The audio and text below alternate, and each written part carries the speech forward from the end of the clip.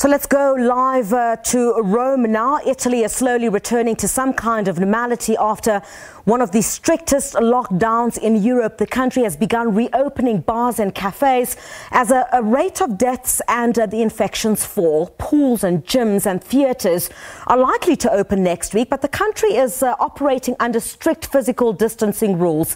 Italy now has 65,000 active cases and the death toll stands at 32,000. Let's chat now to Italian journalist Manuela Biancospino, who's based in Rome. Manuela, very good evening to you. Thank you very much indeed for your time. So this is a big step that Italy is taking, having at some point one of the world's highest infections. How's the reopening going? Ciao Crisenda, it's nice to talk to you. It's a pleasure to be here, to be in your live show. So all the Italian people, of course, has been so tired to stay in this lockdown. So as soon as the restaurants and some other stores reopened, they just went out. Of course, like 60% of people is still afraid to go to a restaurant because of the virus, of course. But there is a hope. I mean, we want to be positive. So if you go downtown Rome, now you see people going around, going inside the stores, even though the restrictions are still high, of course. Yeah, I understand that restaurant tables are placed at 3.3 feet apart. I mean, what are some of the other measures that have been put in place to ensure the safety of everyone? So you always have to wear masks when you go inside a restaurant or a bar, to wear gloves, to stay at that distance, as you said.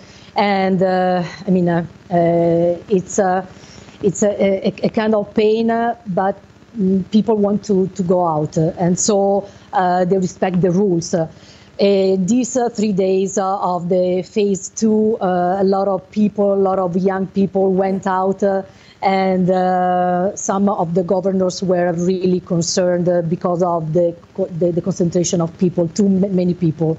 So they said that if people still go out with no attention to the rules, they have to close again, because they are afraid of the contagious to grow up again.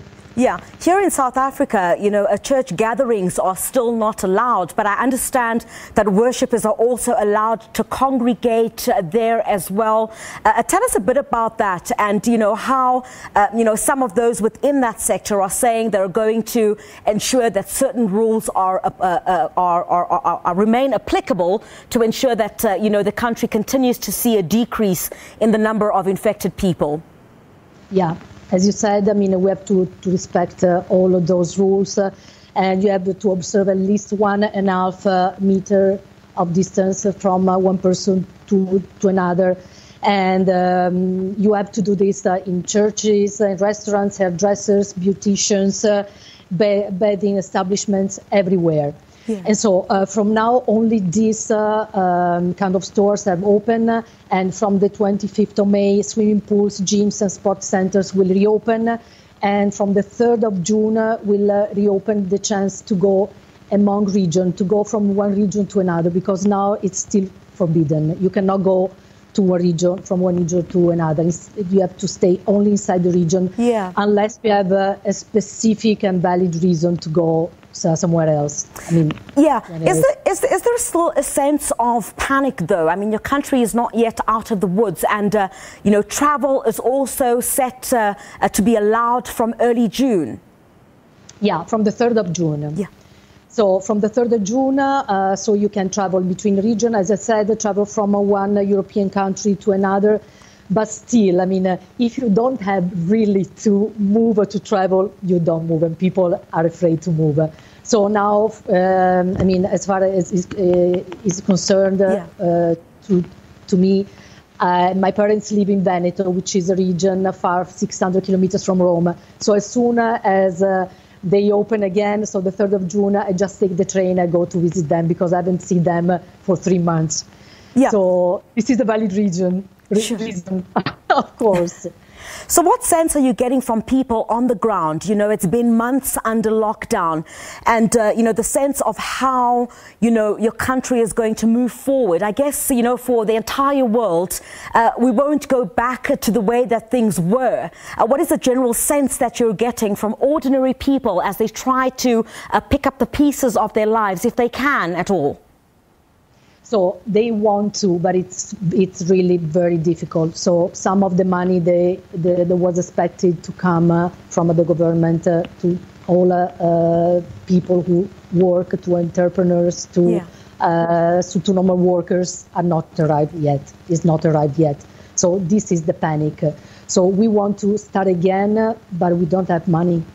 So, I mean, psychologically, we are ready to start to move on, but we need money because the economy needs to spread. I mean, to go around. So money needs to go around. And so, if we have money, we spend, and the economy starts again.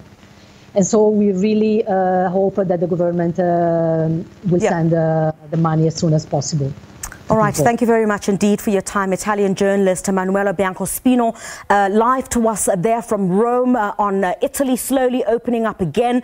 I guess, you know, you see a lot of those people getting their nails done there. I think as we move forward as South Africa and we lower those levels, many will be looking forward to that kind of pampering. Thank you very much indeed, live to us from Rome.